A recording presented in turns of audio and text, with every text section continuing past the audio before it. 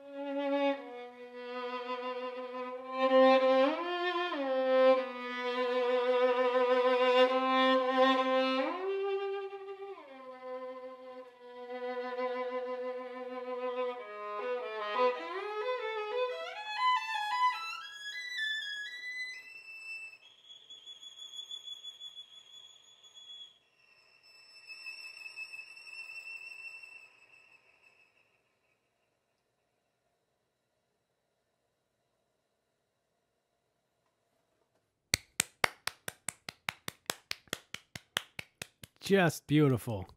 That was Esme Arias-Kim. Esme, it's so nice to be meeting you.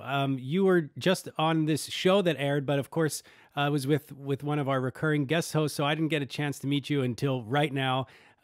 So awesome to hear you play. That was just exquisite. Tell everyone what we just heard. So that was the 𝐕𝐻𝐻𝐵 by Saint-Saëns, and it's one of my favorite pieces, actually. I actually chose this piece to play during quarantine because I just love how expressive and beautiful it is. Well, that certainly came across just wonderful. So we're going to bring out now someone else who was on your show, but from what I understand, you two have only met once. So let's bring on Nadira Novruzov from New York. There she is. And Nadira, so nice to meet you too. So you two were on the same show. Now, normally, whenever we tape a show From the Top, everyone comes together. We spend several days really getting to know one another. So tell me a little bit about what your experiences were like recording this rather unusual show. Esme, why don't you get us started?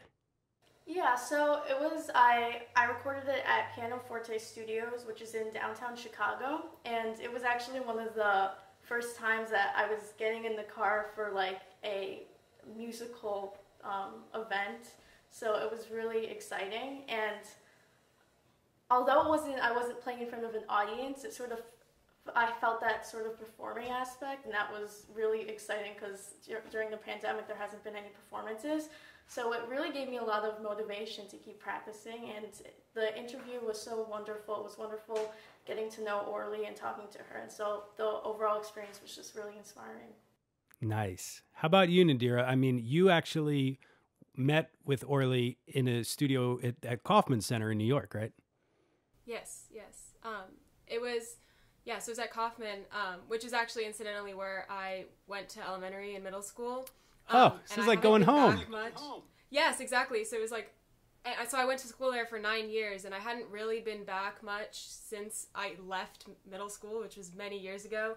And so just even being in that space was just like, kind of like strange and familiar and unfamiliar all at once. Right. But the whole experience was, I mean, as Esme was saying, it was just incredible. It was the first time that I had collaborated with another musician since March 1st. And like, I didn't realize before how energizing it is to just like play music with other people until after we had the like first rehearsal.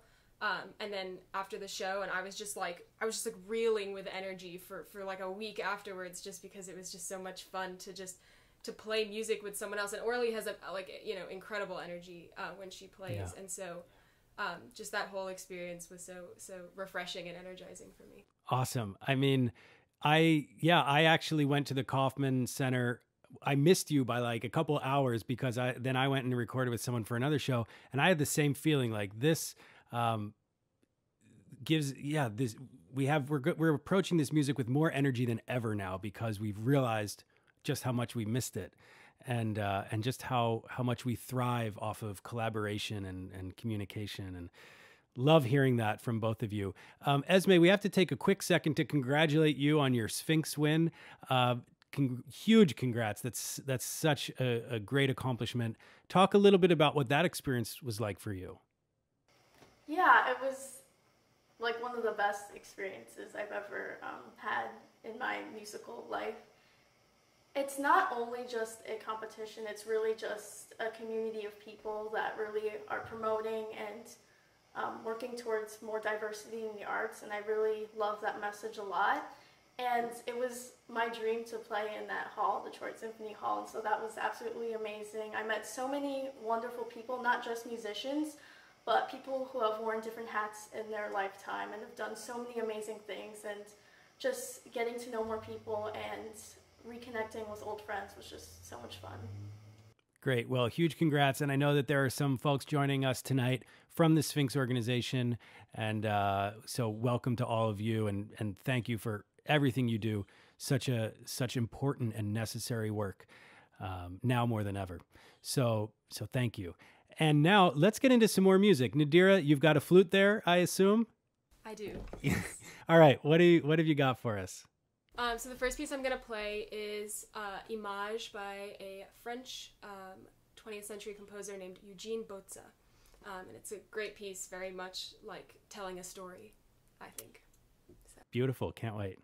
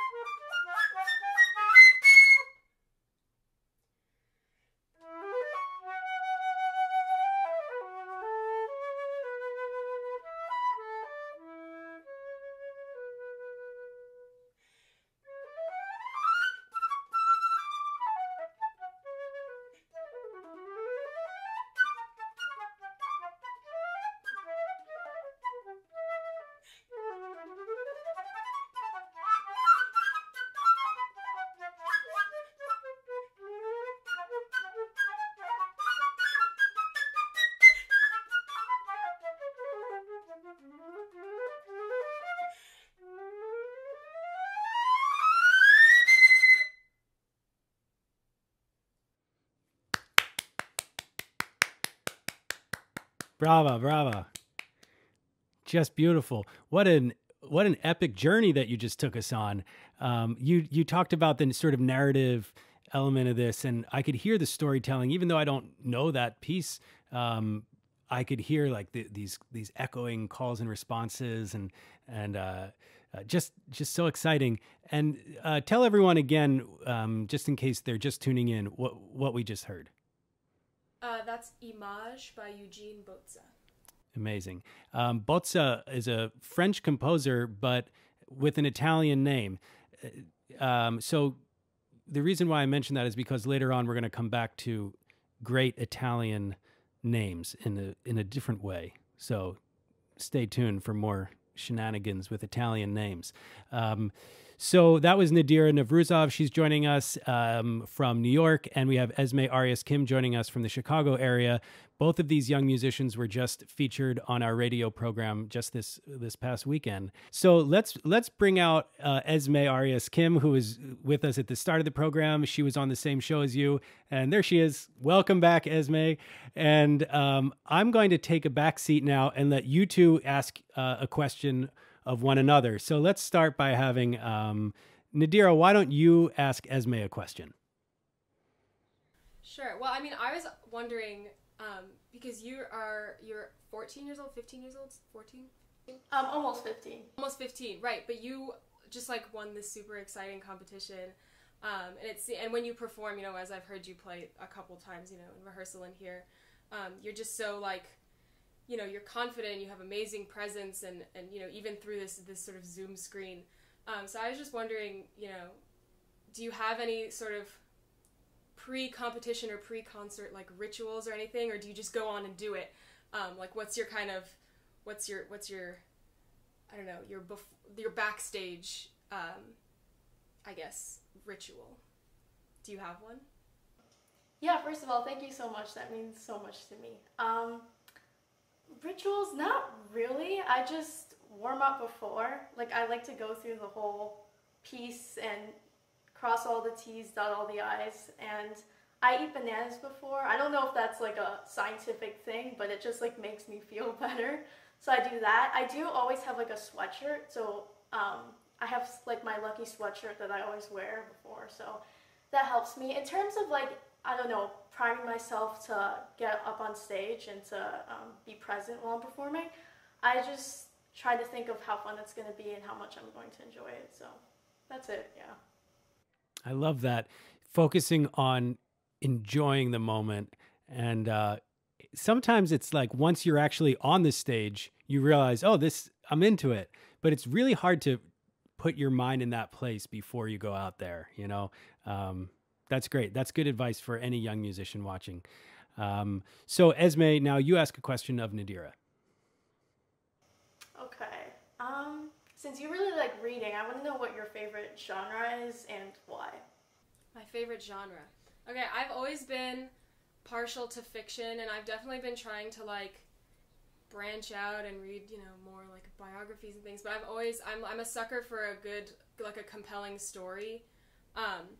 And so I've got to say, like, you know, 80-90% of the books that I've read in my life have been like just a really good story. And that's not even necessarily like, it doesn't have to be fantasy or anything, but something that's just made up, something that, you know, I can really kind of get lost in it, in somebody else's story for a while. And I really think that, like, I mean, I'm a big believer in like things being interdisciplinary, and so I really believe that characters from books have informed the way that I play certain phrases. Like, I've definitely been playing something and sort of been like, you know, this phrase reminds me of like this person, like just this phrase. But like even little things like that, I think just reading a story about a made up person, like there's sort of no replacement for that. And I think that, I don't know, it just sort of affects the way that I do everything else creatively.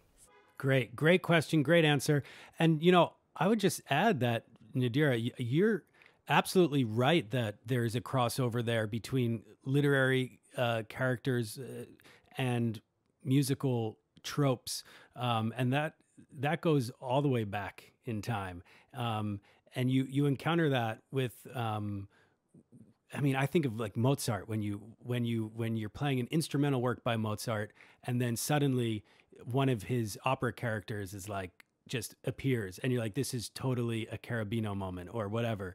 And just that connection between these certain types of personalities and the way they express themselves in musical motives, that's real, you know. That's it. And if you feel it, then we're gonna feel it. Another great point for all you musicians tuning in right now. So, okay, let's get back to some more music. I just love getting to know you two, though. I mean, I could talk to you guys all night about music and everything. I love this stuff. So, okay, Esme, you've got some Gershwin for us. What are we going to hear? This is It Ain't Necessarily So by Gershwin, arranged by 𝐻𝐻𝐻𝐻. Love this song. Okay.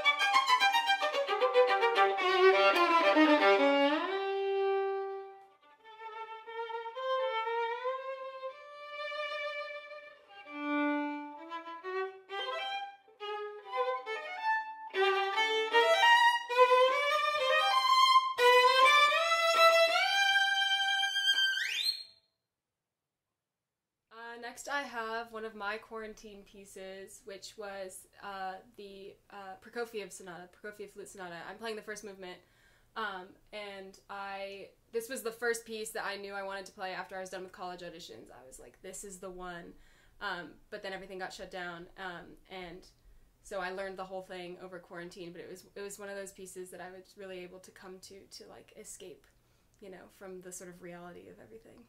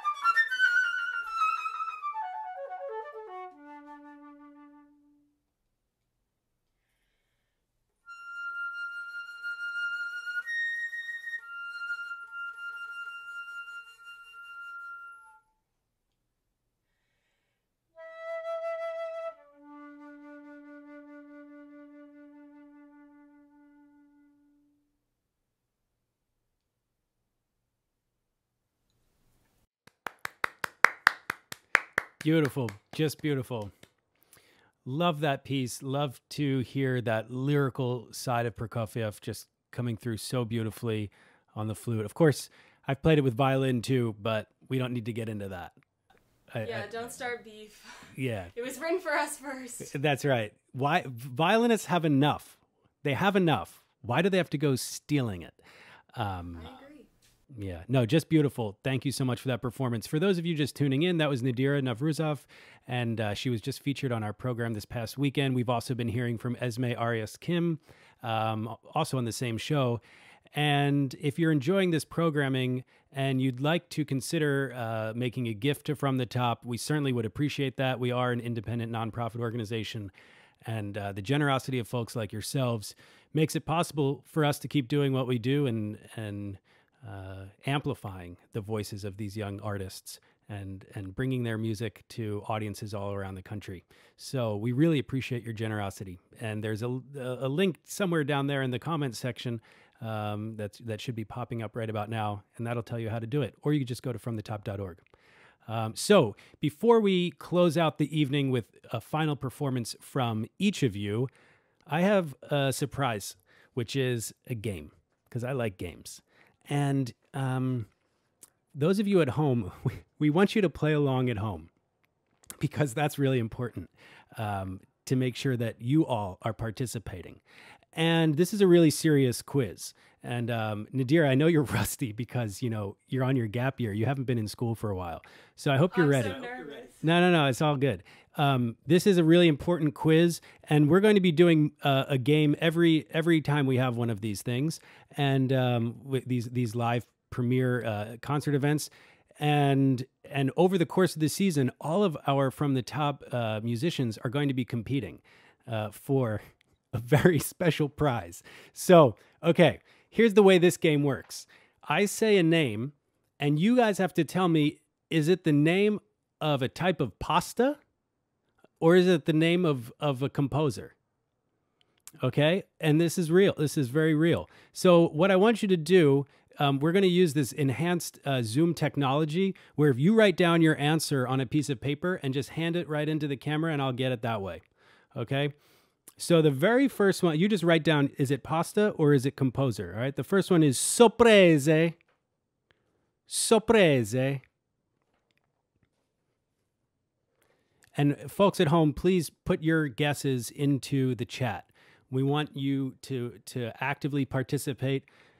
Sorprese. Okay, hand it right on through the camera. Perfect. Thank you. Thank you.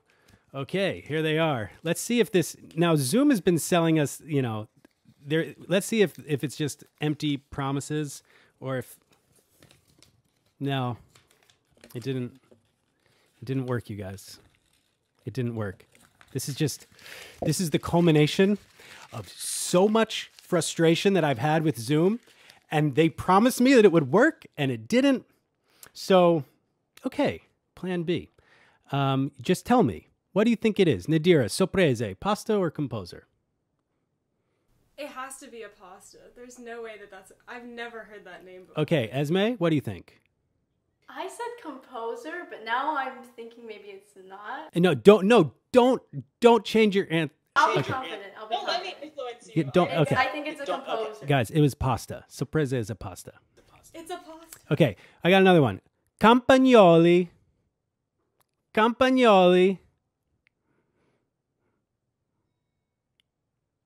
Okay, Esme, what do you think? I think it's a pasta. Okay, Nadira? I'm going to go with composer on this one, because it sounds like a pasta for sure, but, like, it could be a name. She's still sharp, folks. It's a composer. Campagnoli. How are you so good at this game? Esme, don't take it too hard. She's got a few years on you. She's learned all about the pastas. Okay, next one. Testaroli. And make sure, hey, everyone watching at home, make sure you're putting your guesses in here too. Testaroli. Nadira? Ooh, this one's rough. Testaroli. I'm gonna go pasta on this one. Okay, Esme? I would agree. I think it's a You're pasta. both right about that. That is a pasta. That's a pasta. All right, I got one more for you, okay? Bertoncini. Bertoncini. Follow your heart. Esme? I think it's a composer. Okay, Nadira? See, like, I know that, like, fettuccine is a, like, I know that, so... You're so smart. So I'm going to say pasta. It was a composer. It was a trick question. Bertoncini. I was really hoping someone would fall for that. Because, yeah, it sounds like fettuccine. Okay, fine. We got to do one more. I've lost count, but someone more important than me is keeping score. The big dogs are keeping score. Okay, last one, I promise. Mercadente. Mercadente. Nadira? Mercadente. Like, al dente is also like a pasta thing. Oh, man. So, pasta? Don't just go with your gut. Okay, pasta. What do you say, Esme? Mercadente. I'm kind of torn, so I'm trying to see like which ones have been pasta and composer and like the order and trying to figure it out that way. I'm not smart enough to try to come up with anything like that. I'm gonna say pasta. That one was a composer. Oh, no. All right, so for all of you playing along at home, I hope you enjoyed that brand new segment. I hope you two enjoyed it. You did good. I lost track. Did you guys keep track of what your score was? I actually lost track. I think Nadira maybe won by like 1, but that was a close call. Someone is keeping track, and now you're in the big bad pool of contestants, and we'll just have to wait until the end of the season to find out who our winner is with the great big prize. Okay. Thanks everyone for joining us this evening and for participating in that game. I hope you've enjoyed yourselves. A special thanks to our partner organizations tonight, the Sphinx Organization and the Kaufman Music Center here in New York. It's been so much fun to have both of you, Nadira and Esme, with us. Great getting to know you. Great getting to hear your musicianship and see your artistry. So yeah, what are we going to hear to take us out of the program? You each have one more piece, right? Yeah, I'm going to be playing the first movement of the Bach Partita for solo flute in A minor. So. And Esme? I'll be playing the 𝐒𝐻𝐽 Sonata No. 3, titled The Ballade. Beautiful. All right, you guys, take it away.